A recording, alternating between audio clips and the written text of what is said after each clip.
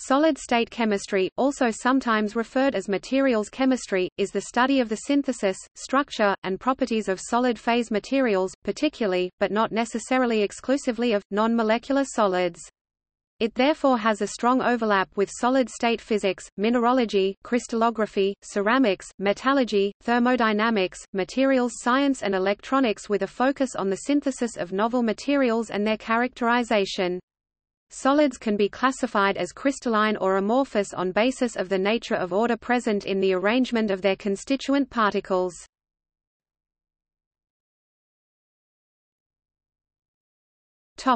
History. Because of its direct relevance to products of commerce, solid-state inorganic chemistry has been strongly driven by technology. Progress in the field has often been fueled by the demands of industry, well ahead of academic curiosity. Applications discovered in the 20th century include zeolite and platinum-based catalysts for petroleum processing in the 1950s, high-purity silicon as a core component of microelectronic devices in the 1960s, and high-temperature superconductivity in the 1980s.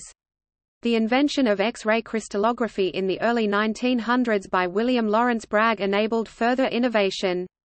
Our understanding of how reactions proceed at the atomic level in the solid state was advanced considerably by Carl Wagner's work on oxidation rate theory, counter-diffusion of ions, and defect chemistry. Because of this, he has sometimes been referred to as the father of solid-state chemistry.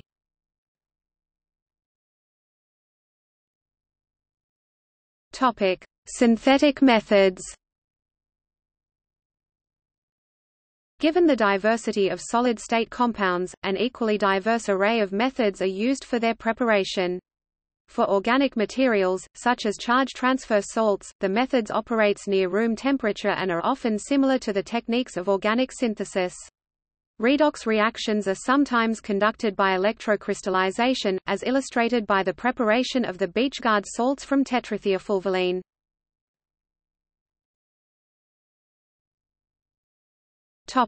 Oven techniques. For thermally robust materials, high-temperature methods are often employed. For example, bulk solids are prepared using tube furnaces, which allow reactions to be conducted up to ca. 1100 degrees Celsius. Special equipment, e.g. ovens consisting of a tantalum tube through which an electric current is passed, can be used for even higher temperatures up to 2000 degrees Celsius. Such high temperatures are at times required to induce diffusion of the reactants, but this depends strongly on the system studied. Some solid-state reactions already proceed at temperatures as low as 100 degrees Celsius.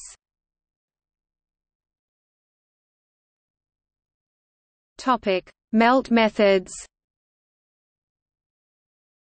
One method often employed is to melt the reactants together and then later anneal the solidified melt. If volatile reactants are involved, the reactants are often put in an ampoule that is evacuated OF&T mixture cold, e.g. by keeping the bottom of the ampoule in liquid nitrogen and then sealed. The sealed ampoule is then put in an oven and given a certain heat treatment.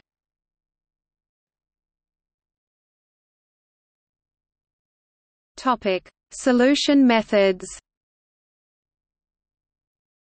It is possible to use solvents to prepare solids by precipitation or by evaporation. At times the solvent is used hydrothermal, that is under pressure at temperatures higher than the normal boiling point.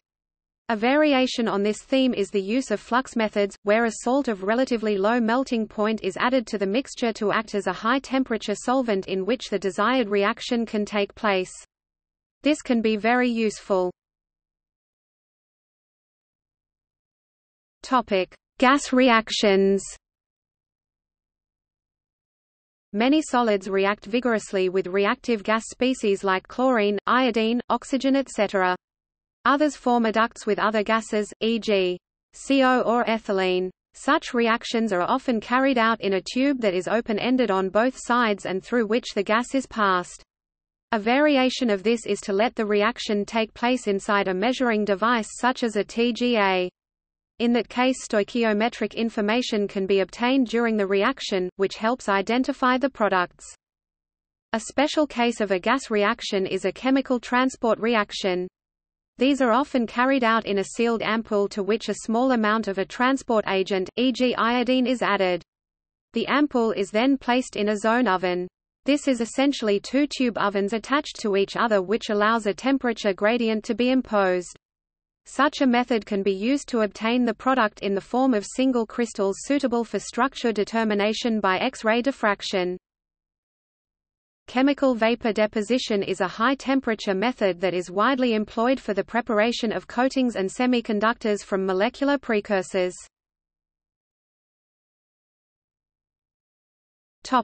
Air and moisture-sensitive materials. Many solids are hygroscopic and/or oxygen-sensitive. Many halides, e.g., are very thirsty and can only be studied in their anhydrous form if they are handled in a glove box filled with dry and/or oxygen-free gas, usually nitrogen.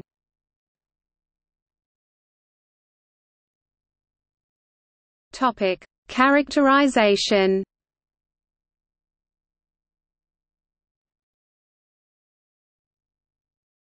Topic: New phases, phase diagrams, structures.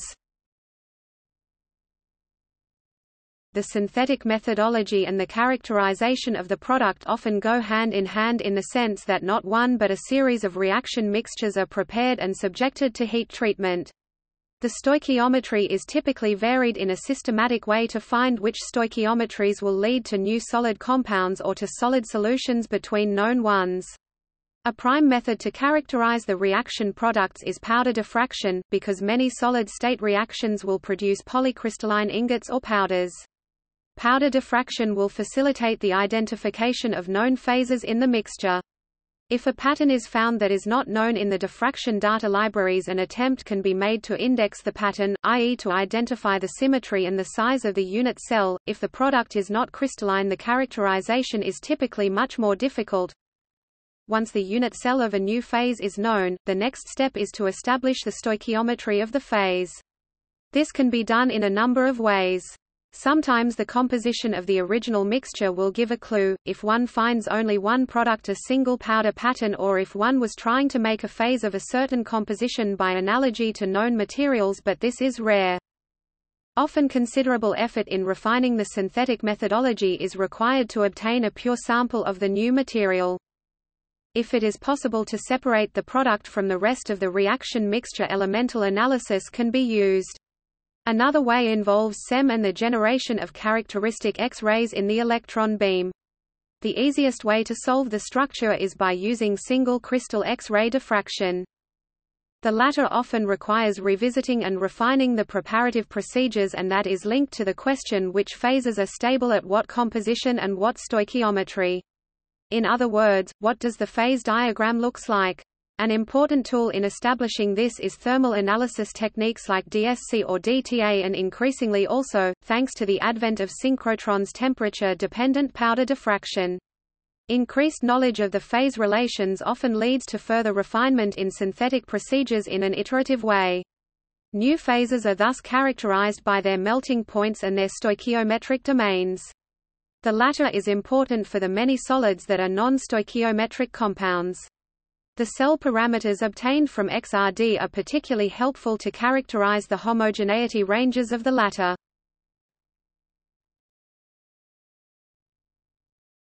Topic: Further characterization. In many but certainly not all cases, new solid compounds are further characterized by a variety of techniques that straddle the fine line that hardly separates solid-state chemistry from solid-state physics. Topic: Optical properties. For non-metallic materials, it is often possible to obtain UV-Vis spectra. In the case of semiconductors, that will give an idea of the band gap.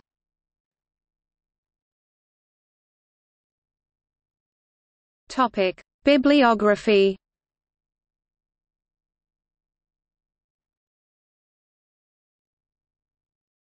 Topic: External links. Media related to solid-state chemistry at Wikimedia Commons.